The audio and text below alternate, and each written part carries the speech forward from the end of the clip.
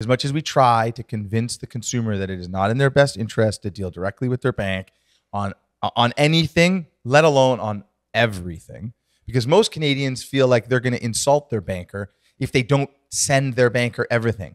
Well, if I don't give my banker the first shot at my line of credit, then he's going to be upset with me, or she's going to be upset with me, so they won't give me a good rate on my mortgage.